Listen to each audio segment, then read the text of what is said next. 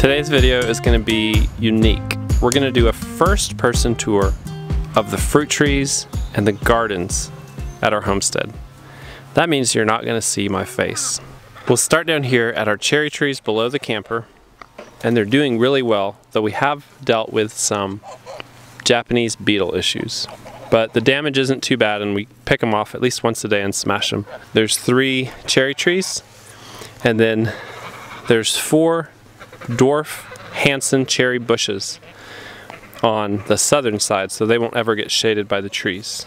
This tree has taken a little bit of a beating though from the Japanese beetles, but it's put on some good growth this year. All of this is new growth and should do well next year and get even bigger. Now we'll move over to Bree's flower garden by the driveway. I hope in this video to be able to show you a level of detail we don't normally cover in our videos, kind of over the whole garden. Many of y'all have asked for that, and I know it's enjoyable. A lot of people have asked specifically about this garden. As you can see, it's beautiful, and it's as good as it's ever looked. But a lot of the plants are still fairly stunted. For example, this little pink coneflower is just not very big. And I do believe that's a result of poor soil fertility and depth.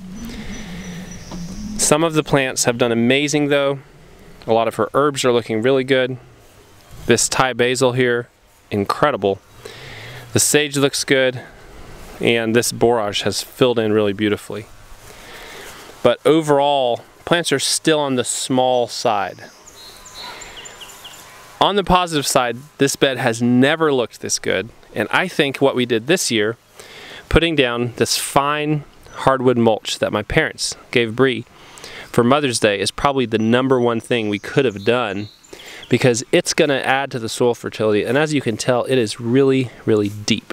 So this will eventually join the soil and hopefully fuel plant growth in future years. Moving just across the driveway, this is Bree's lavender bed. And some of these plants survived the winter last year, and they're amazing. And others we had to put in new, like this one here, and that one, yep, and the smaller ones on this end. Hopefully they'll survive this winter, and all of it will just be full, large lavender plants by the end of next summer. This little garden bed has been a subject of some controversy. It's a small circular garden bed with a small seedling apple tree in the middle that we started, I think, 4 years ago from a seed from an apple from the grocery store. I started to clear it out to mulch it heavily earlier this year, and Grace and I kind of butted heads on it. She was under the impression that this was her bed and she wanted it wild. So I've given in to her for now, and I'm fine with that, and we're leaving it wild. As you can see, there's a ton of milkweed. This is one of the only insects that can eat the milkweed plant along with a monarch butterfly, because the plant's actually toxic and it looks like they're mating there. I don't know the name of it, but you always find them. And then in addition to the milkweed, we have butterfly weed, which is also similarly toxic and a favorite of the monarch butterfly and caterpillar. There's also mint in here. There's a little bit of chamomile, comfrey, coneflower, and we're letting it go wild. Moving on to the apple orchard area, there's 13 or 14 apple trees in here. And closest to us is a row of dwarf apple trees, which will get about 8 to 10 feet tall depending on how they're pruned. And then behind them, closer to the fence, is a row of semi-dwarf apple trees. Those can get about 12-15 feet tall depending on how they're pruned. We've mulched them as well as we've ever mulched them this year, and I do think that's contributing to their consistent growth as they have more even moisture under the sod because of the mulch. Here's our blueberry bed. Now try to see through the out of control weeds, because it actually is a success, because our plants have grown really well. Look at this plant right here. Everything above about this level is new growth. So we have these long shoots of new growth, all of this up here. The old growth is just these dark leaves down here. And that's really the main thing I care about in here, that the plants are growing and healthy. Yeah, I'll hold you. An added bonus is there's a few blueberries. Do you want one? Here you go. I don't have tasted one. There's not many, but these plants hold the promise next year and beyond of providing us with a lot of blueberries. Next, I'll show you what's growing on the fence. On this side, it's Bree's cucumbers. And she laughs about the fact she's never really been able to grow cucumbers before. This year, though, is very promising, and I think we've picked more cucumbers so far than we have ever picked in previous years. Some of these actually might even be a little bit big, but that one is still good to eat. But there's just a ton of them. I picked them the other day, and we're already behind on harvesting them, so we'll have to grab those today. What is it? Cucumbers! On this side are the peas, and they're mostly done. There are a lot of large pods left on here, and we've eaten an abundance of fresh, like snap peas, where you eat them whole. But at this point, all they're good for is shelling, and we may yet pick a bunch and shell them because there's a lot on here, but the plants are dying back now in this hot weather. Look at all these big ones. There's a giant one, there's a big one, here's a big one, here's a big one. You can just rub those little spikies off. They're all gone now. There you go. This next bed up is onions, and if I showed you this, you'd say, red onions. The red onions just look kind of okay. But when you move down here, we're getting into some serious success territory. These are the best onions that we've ever grown. And they are large, they are really solid, and they're still getting bigger. So we're extremely happy with our onions so far this year. We've picked a few and used them in dishes we were cooking, but this bed is full and there's another on the other side. This bed's been weeded. The other one hasn't been weeded as recently. And that's one of the most important things with growing onions. We're still figuring this out, but this year we tried something different and we planted starts, which are actually grown from seed through the winter, and it's been a great success so far. I'm going to go up on this side of the garden bed by bed and show you every bed up, and then down this side and show you, and we'll end up back here. This next bed is just completely full of weeds. This was a failed carrot bed. Okay, you got a basket, good. Come on, let's put these in. Yeah, can you put these in the basket for me? Put them all in the basket. Don't drop them. Set them down. We don't want to beat them up. Back to the failed carrot bed. You might be able to salvage some carrots out of here. There's nothing real significant. There's something we can eat. And there are some carrots right down here, but I don't expect much from this bed at all. But that's fine. We're basically growing green biomass, and this is going to get tarped and turned over for winter, the winter garden. The same is true of this next bed. It's totally done. This was all broccoli, and now it's broccoli and biomass, otherwise known as weeds. The next bed is half done. This is broccoli here, and then there's cabbage in the next bed up. And look at these heads of cabbage. Look at that. Can you see it through there? Beautiful, beautiful, beautiful. I'm so happy with this. And then the second half of this left bed is also cabbage, and it looks just so good. The next three beds up here are tomatoes. The tomatoes are just prospering, covered with fruit, blight-free so far, and it's been quite a wet year.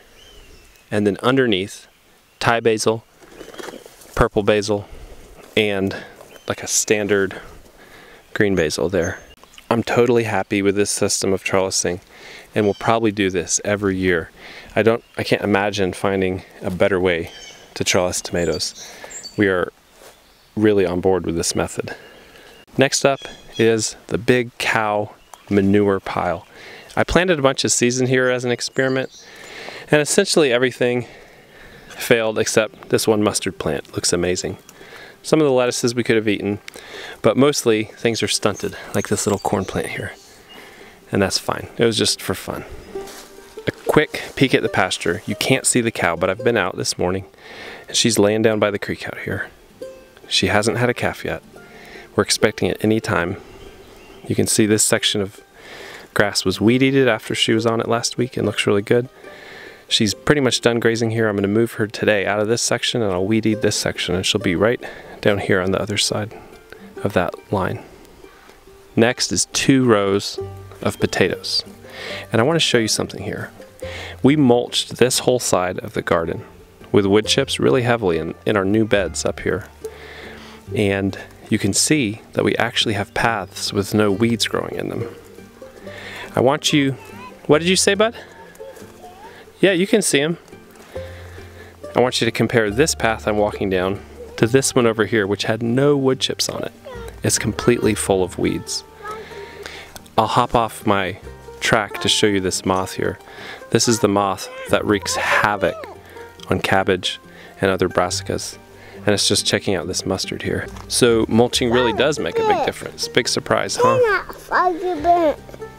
Next we move on this side of the garden to 4 rows of green beans. I'm pretty sure these are called tenderette. It's a bush bean. They're stringless.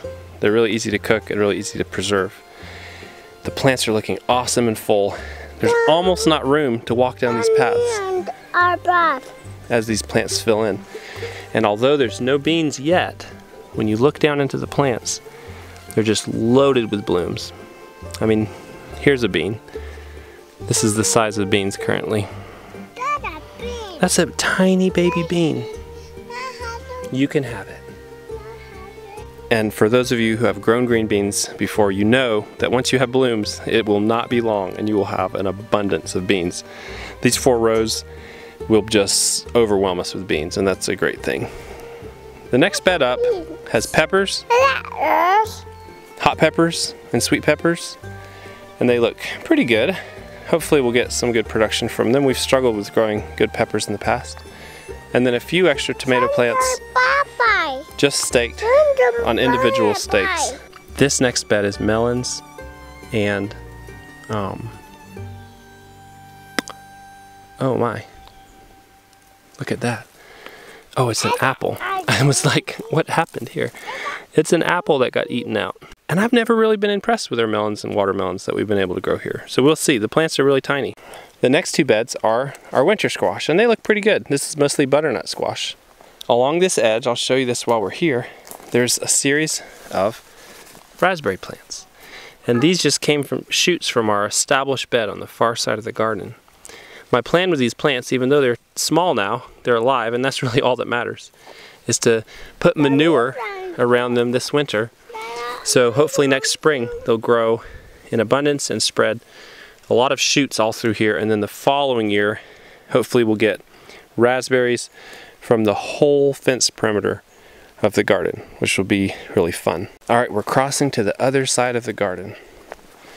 You can see the growth of not only our garden plants, but weeds is abundant. And here's 3 little squash plants and a zucchini plant just drowned in weeds.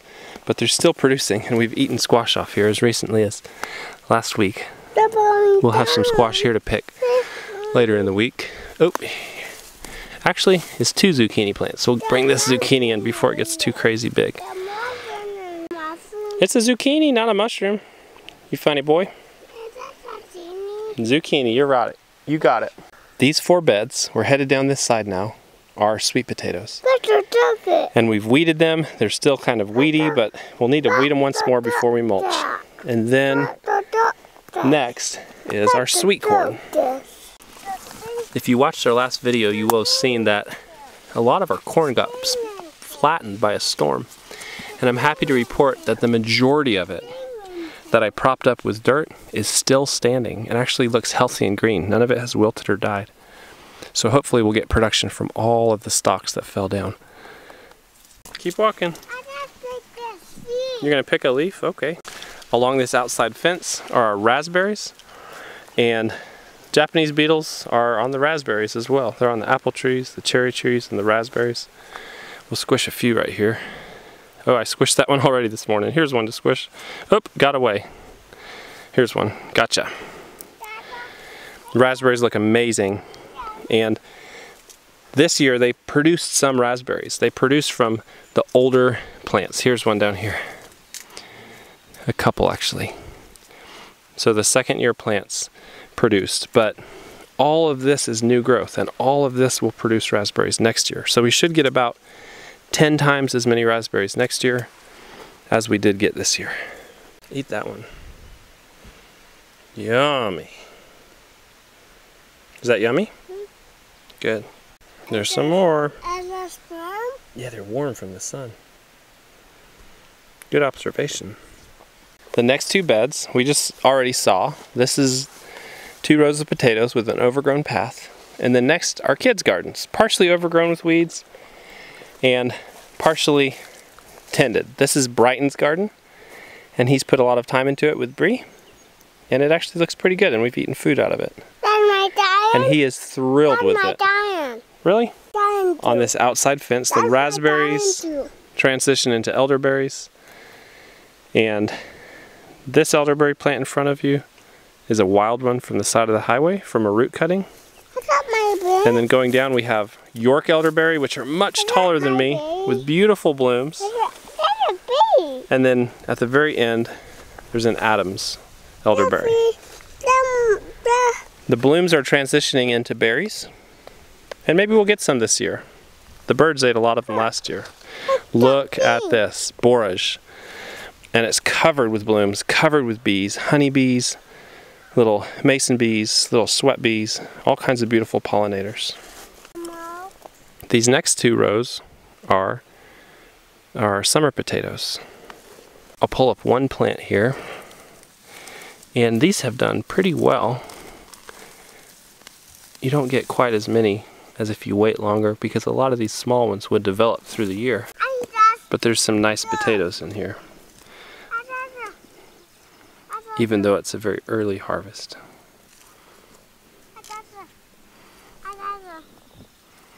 There's the harvest from one plant. It's not an overwhelming volume, but it's a fair trade-off when you lose some smaller ones that haven't had time to mature, when you get the pleasure of eating fresh potatoes from the garden through the summer. I'm actually going to leave those under the soil so they don't turn green, and we'll get them here when we dig up both these rows. Not a bad place to store them. These next 2 beds moving down the garden are greens. Lettuce down here, and kale and other various greens up here, and a few flowers mixed in. We're still eating from the kale, and we're still eating some Swiss chard. And there's mustard greens and more Swiss chard down here. And it's delicious. Still looks really good, and very tasty. But this lettuce bed has completely run its course, and the lettuce is basically beyond edible because it's bitter. Soon we're going to turn over all 4 of these beds, the 2 summer potato beds when we harvest all those, and these green beds, and we'll tarp those for our fall and winter garden, which we'll be planting late this summer. The next bed is another bed of onions, and they look amazing. There's more weeds in this one, but overall we've got huge onions. These 2 beds are strawberries, but they're overwhelmed with calendula, which we planted alongside the strawberries, cilantro with the white blooms in here, and dill. But when you look down into the plants here and part the plants around them, the strawberries are beautiful and healthy. Next year these beds will just be in strawberries. Almost everything else will freeze actually and not come back unless from seed, and then we'll just weed around the strawberries, and we'll just be harvesting strawberries. They'll be on their 2nd year. The next bed down is our asparagus, and that's done for the year. It's just dropping seeds so it can thicken in for next year. So now we've come full circle. I'll give you one last view of the whole garden, which, even though there's a lot of weeds in here, we feel like this garden has been a rocking success, and we still have most of our harvesting and much of our planting yet to go. Hopefully your gardens are overflowing with life and as well, and maybe a few less weeds. Guys, thanks for joining us. It's been another great day on the homestead, and we'll see you in our next video. Goodbye.